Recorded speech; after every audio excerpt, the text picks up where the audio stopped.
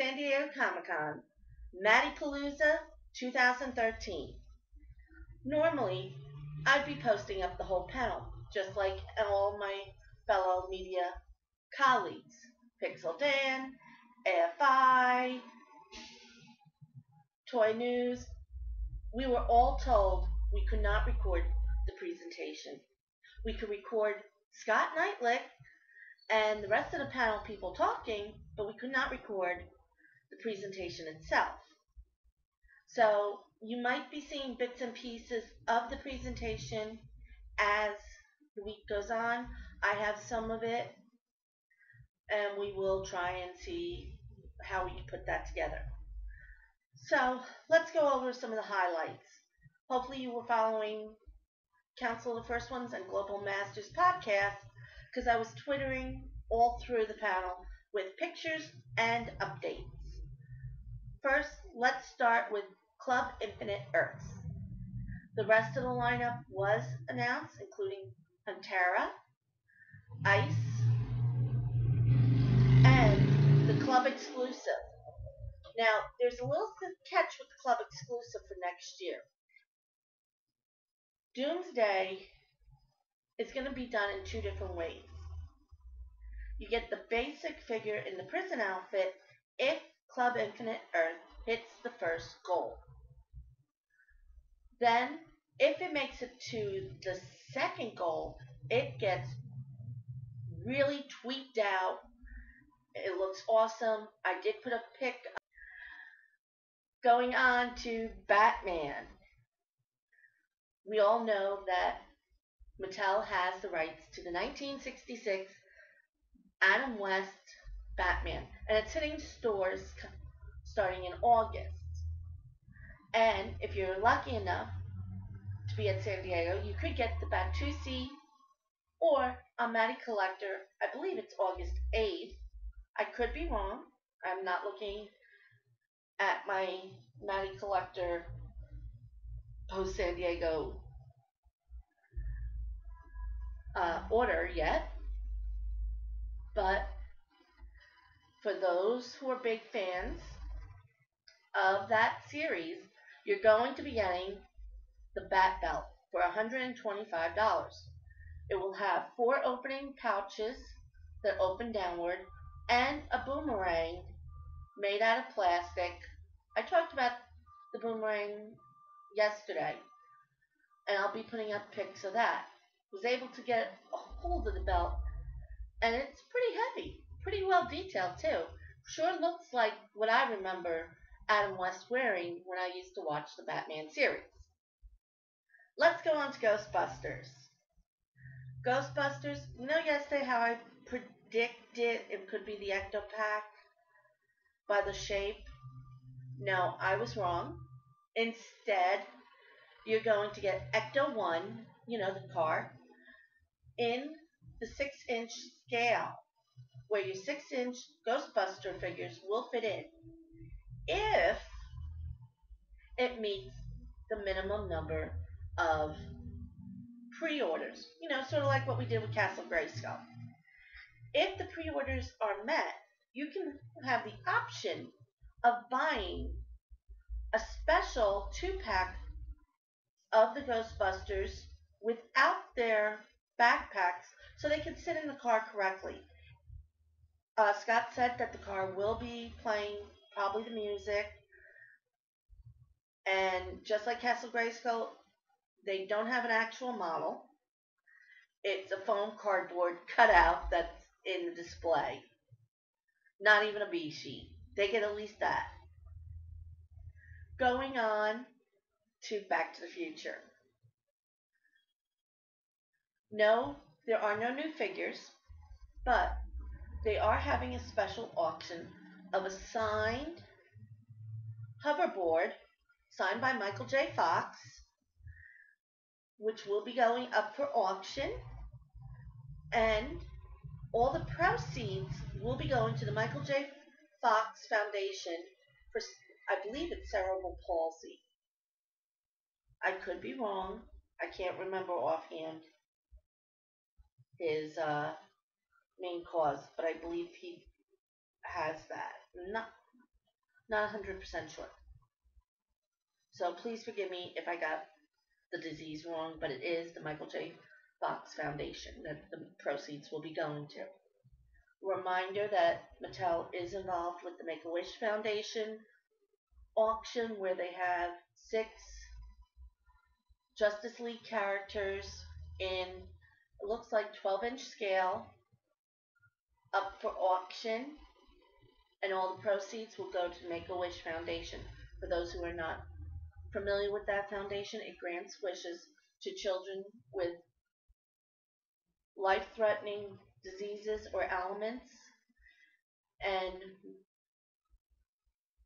so far at this convention, I've met 2 of the recipients of the Make-A-Wish Foundation granting wishes. One was in the Transformers panel, and one was in the WWE panel. So it was really nice to actually see them there. Now, on to what we really want to know. Masters of the Universe. Starting out with the rest of the Filmation line, we will only have one good guy, Seahawk. Seahawk is pretty cool. The armor gives him more of a chest, so he looks like he's a little bit bigger than most of the regular characters. The ascot, they have it a little separate, which is okay. He's based on Enter the Seahawk, which is the very first appearance. But they did bring in elements of his evolution in Filmation. He does have the Falcon ring on, and his shield is in the Falcon shape, even though it's on the side instead of straight out. No, he does not come with Davy Jones. Sorry, they missed that. So he will be coming in November. He's a Club Filmation subscription only. So if you did not get Club Filmation, you're out of luck. And to end the Filmation sub, we are getting Strong Arm, or Stronger, Strong Or. Reason why his name had to be changed is Strong Arm is licensed to a different company. So they did have to tweak a little bit of his name because of trademark and licensing reasons. But as Scott told us, we all know who he is. So our Filmation lineup to end 2013, 5 bad guys, 5 from He-Man and the Masters of the Universe Filmation show, 1 good guy from She-Ra. Going on to Club Eternia. No big surprises, as we pretty much know. We are getting Gildor. He will be November. Too excited about Modulok. I'll get to him soon enough. Mantenna was moved to October. We are also getting in December. You know how we've had all these controversy about Neptune and Plundar?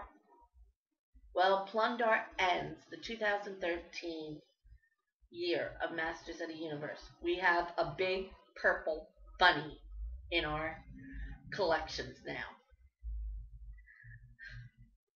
Well, at least we got another Filmation sub figure in.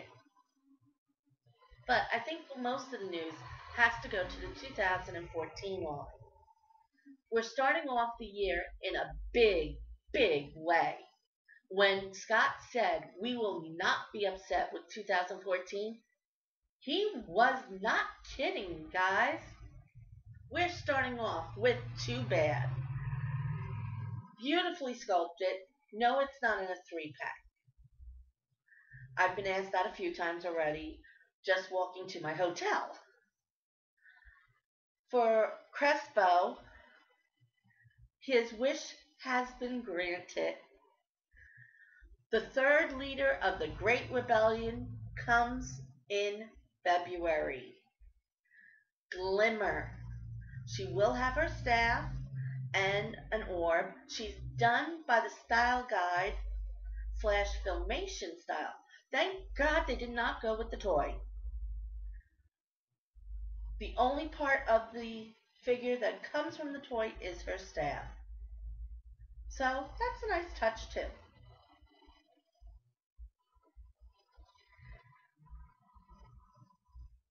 Probably the biggest news coming from the 2014 lineup has to be Modulok. He will be the first quarter big beast item. He will not come in a blister pack. He will be in a regular closed box with artwork done by Axel Jimenez. I hope I pronounced your name right.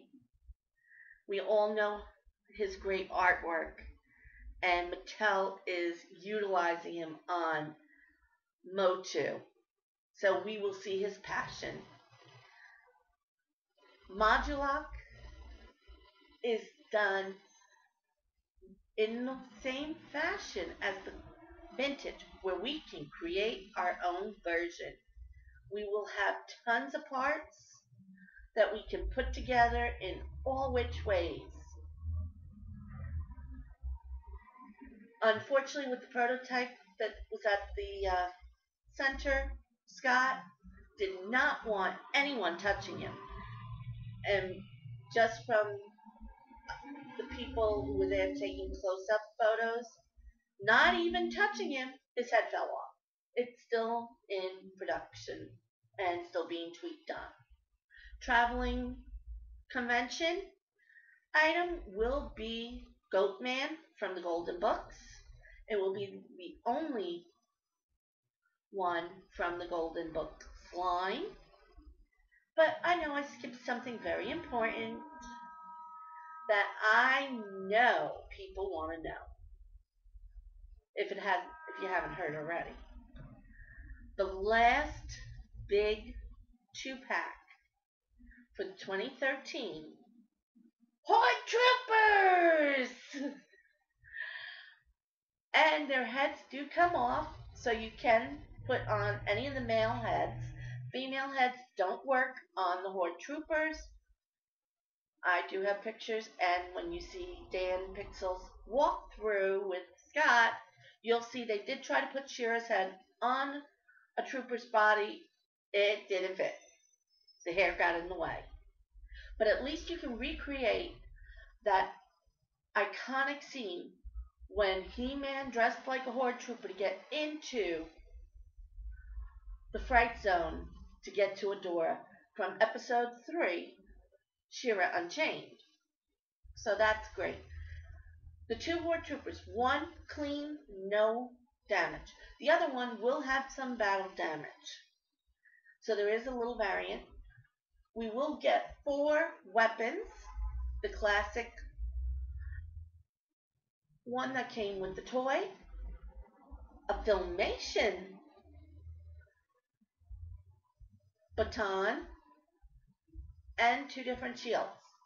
So it's a mix of both the Filmation with the classic. The look does go more towards the vintage toy, but it does have that flair with the Filmation. They even mimicked the button in the middle that you would press for the Horde Trooper to break apart. So that's really cool. As far as the sub exclusive, it is the unnamed one.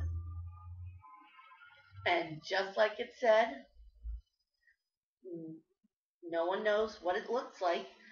Scott will not show what the unnamed one looks like until we get it in our hands March of 2014. In fact, in the display case, all we saw was a display stand with a big question mark. Now, going on to things that are not part of subs at all. Coming in October, start saving your pennies, money, sell your second-born child, because by now you've already sold your firstborn, because October is going to be a heavy month. We are getting the jet ski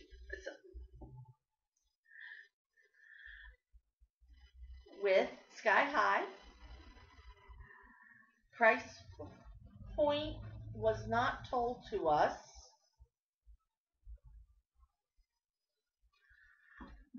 We also have coming weapon pack number 4.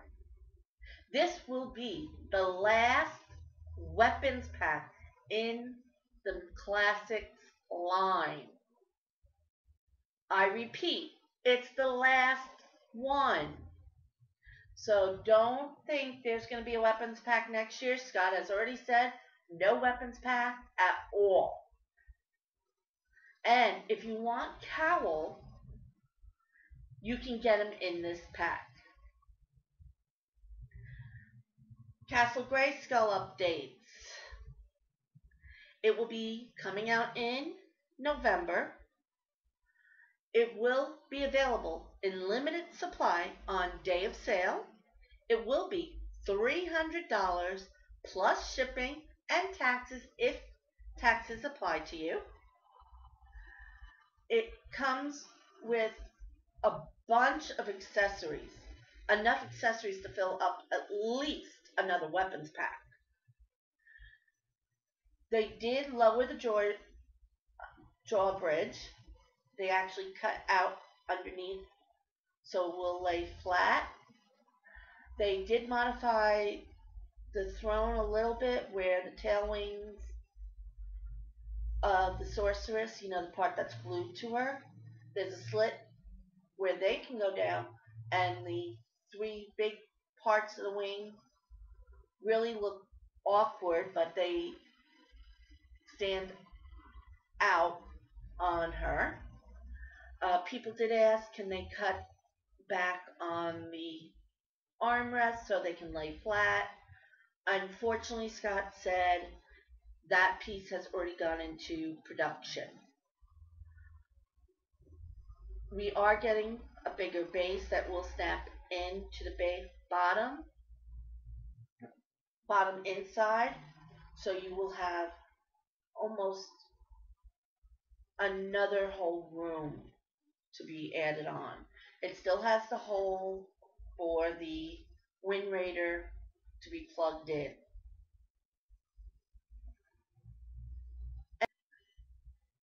And last but not least, we have a new addition to the Masters of the Universe line in association with POW,